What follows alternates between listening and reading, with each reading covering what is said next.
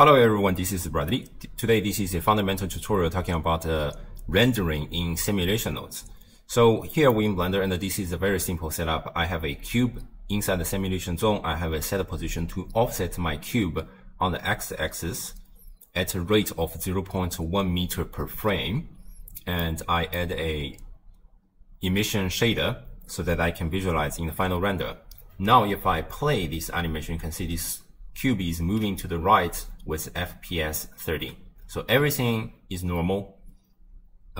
It's very simple. You can visualize or observe everything in real time. However, if you try to render this animation, then you will see that this cube is not moving at all. Okay. Normally, to solve this problem, you go to the physics tab. We have a physics tab, and inside that you have these simulation nodes. You can calculate to frame or you bake. Usually bake will solve all the problem because calculate to frame depends on the cache you already created. For example, if you play this animation, you can see there are kind of purple strips at the bottom of this timeline. It actually means the cache you have at this moment. So you calculate to frame, you bake up to this moment, but you don't have cache afterwards. So you still have to bake all simulations. Okay. But there are several issues when you try to bake this simulation. One is that currently the Blender is generating an extremely large file size for cache. You can try by yourself. But it's very huge for simulation nodes. The developer said it's possible to improve it in the future, but it's not happening now. And maybe people will say that, oh, I have 1 billion terabytes on my PC, so I don't give a shit to that. But to me, I worry because I'm running a laptop and I'd rather to spend my drive space for many other resources instead of this cache file. Okay. And the second thing is that this is such a simple setup. It's not like we have a rigid body or we have a soft body, we have a cloth simulation, or we have smoke, or we have fluid simulation. It's nothing like that. It's really just to move a cube at a constant rate. Although for the setup as simple as this, it does not really take any time for baking. But I don't see a very strong necessity of that, especially if you change the parameters, you have to preview the animation, you bake it, render, you change the parameters, you bake it again, and so on. It's not very convenient in my opinion. So is it possible that I want to render without baking? There's kind of workarounds, which you may or may not select that, because the whole idea is that you do the viewport animation.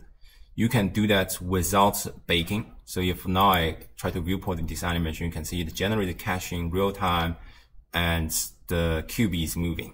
Okay. Of course, there are many downsides with these methods. First of all, it only works for eevee. Okay. It does not work for cycle. So if you're a user which heavily relies on cycle, then you cannot do this.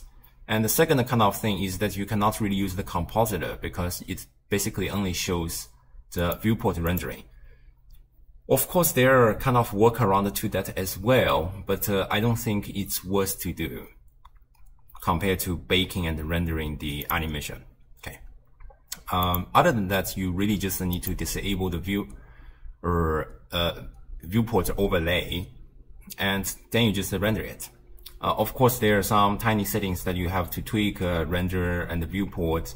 But for me, since I mostly render my animation in eevee, this method is perfectly suitable for me. So this may or may not help you as well. Okay.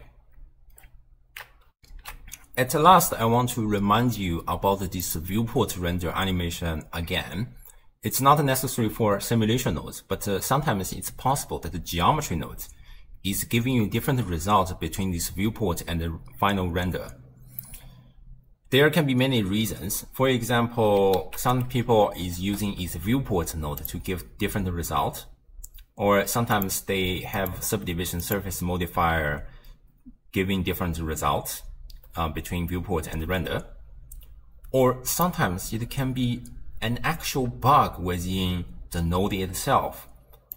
For example, maybe this set position node is broken, so it gives a wrong result between viewport and render. I remember there used to be a case that the normal node is broken. So you get different results between viewport and render at that time. I remember there used to be a case like this, but I can have wrong memory. And it's not uncommon to have this kind of broken things. Recently, I found a broken things, and I didn't have time to really investigate what caused this viewport and render inconsistency. It's a very annoying thing, but as a potential solution, you can use this viewport render animation if you rely on eevee and you do not really compositing within Blender. For me, it solves the problem perfectly. Of course, it would always be better if you can come back and investigate the bug in your node tree, and potentially you may report this bug to Blender Foundation so that in the future people can really use the render animation so that they can use the compositing in Blender and they can use the cycle. Okay, so that's it. So I hope you enjoyed this tutorial. I'll probably see you next time. Bye bye.